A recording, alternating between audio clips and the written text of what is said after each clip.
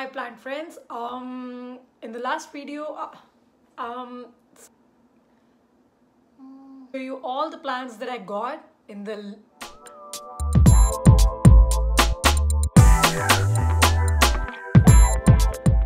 Hi guys, so in this video I want to show you all the plants that I got from the different nurseries that I visited in Portland.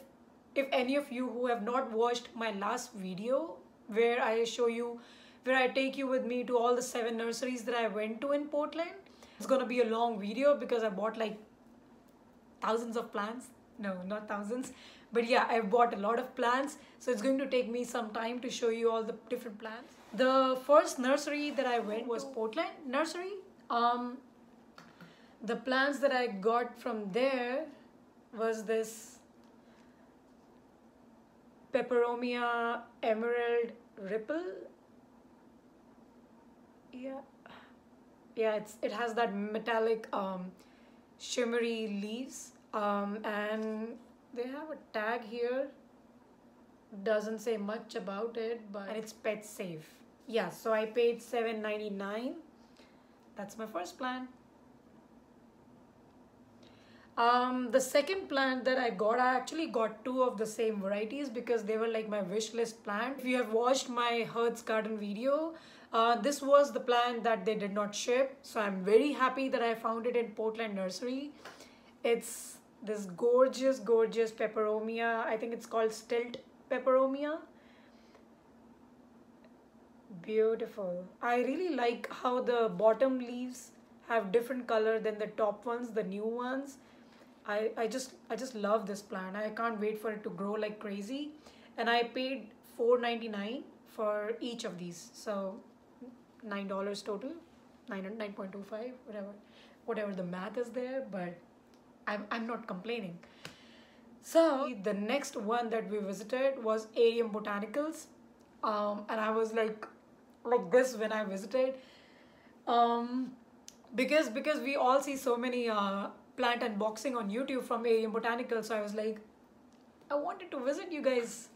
Calathea Makoyana. I think it's also called peacock plant. Very pretty. It's in a 4-inch pot, and let me make sure you guys can see all the beautiful patterns. It has like new leaf coming from here. It just unfolded this one, and I paid $14. So this is the only plant that I bought from them. Oh, they have another leaf coming here. Gorgeous. I love this. I love Calathea. I mean, they grow really okay in my care. So yeah, I would like to be a Calathea collector at some point. The next nursery that we went to was Pistils Nursery. These nurseries are really close by, so it was like 1.5 miles of each other. I was like so happy we could cover all of them in a day because we were there only for the weekend. Like we reached there on a Friday and we were back on Sunday, and we were driving all the time. So it took like a day of driving to Portland. Yeah, we were that crazy. Okay, so the next nursery is Pistils, and let's find out what we got. It's the rattlesnake lancifolia. It's again in a 4-inch pot, and I think they are not marked. They've not marked the price here, but there was like a tag there. But I think this one I paid $8. Yeah, $8 for this plant. All the leaves are very healthy. There is no crisp, no browning. So yeah, I am happy. Sorry for the stupid dance. Look at that, you guys. I have never seen this kind of plant before, but I'm pretty sure I've seen it in pictures, like on Instagram. And this one is called okay, Pellionia watermelon. $15. Look at the size. I love it.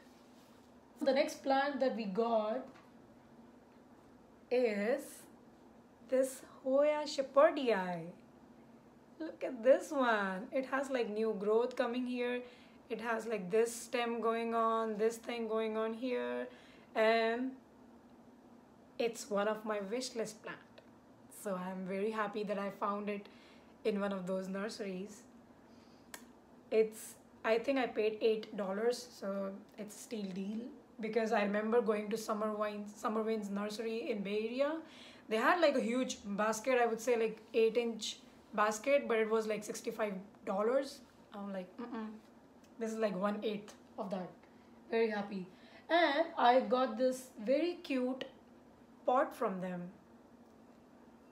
Look at the different colors. I love this color, like the henna color. I think it's a yeah, it has a hole here, and then it comes with a saucer, attached saucer, and this one was $18. So yeah, I love me a pot. And yeah, one more plant. I got this.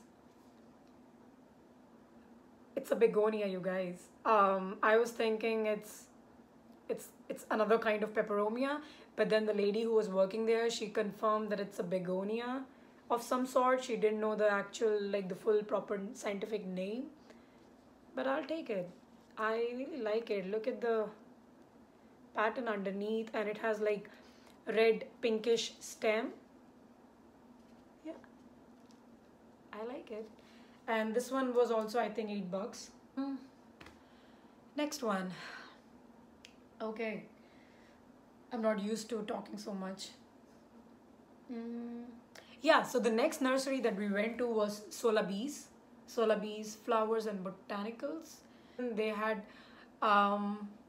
yeah, tons of other stuff. So yeah, but I just got one plant from them, and it's like my wish list plant, and it is Calathea blah blah blah.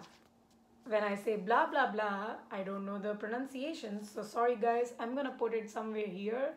It's some Wuzniziskaki, let's just say that.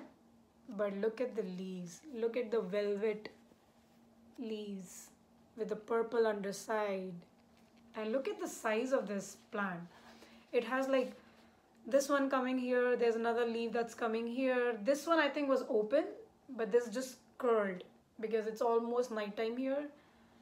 And yeah, this cost me I think actually it's here. It cost me $26. Another wish list item gone. So that was my shopping from Soulabi's. I got a pair of earrings, but yeah, that's not planned, so we're not gonna talk about that. The next nursery that I went to, actually it's not a nursery. We went to a store, Japanese store in Portland downtown. It's called Muji's.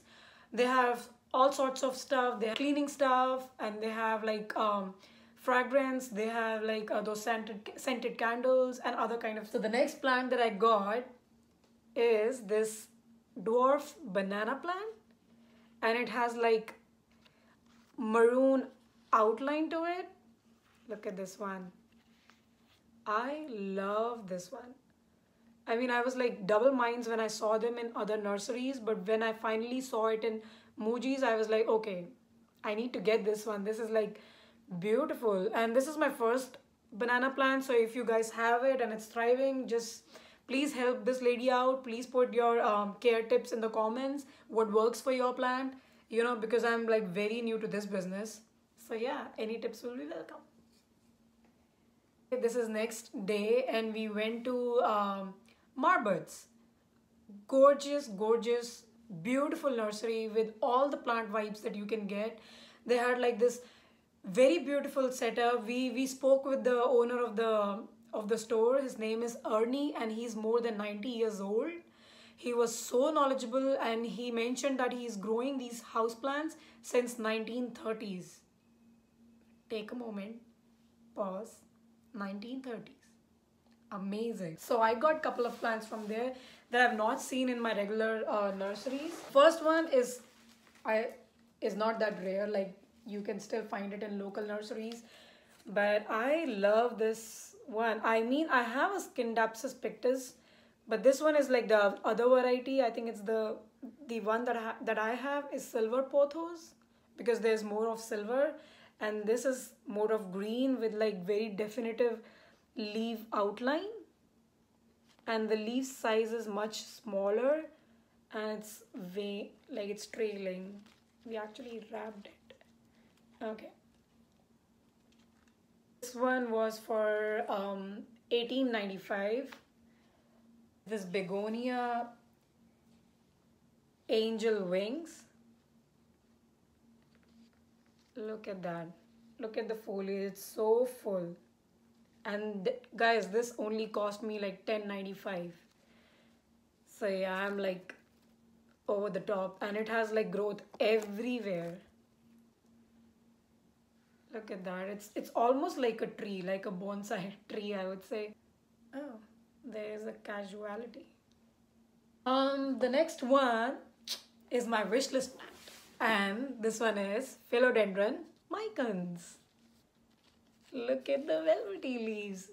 I know I'm acting stupid, but that was actually my reaction when I saw this plant. I was like telling my husband, this is what I live for. You know, it's like a treasure hunt in that nursery.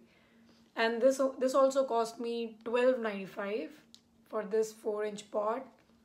It has like a shoot coming from here, and then there's one here, there's another one here.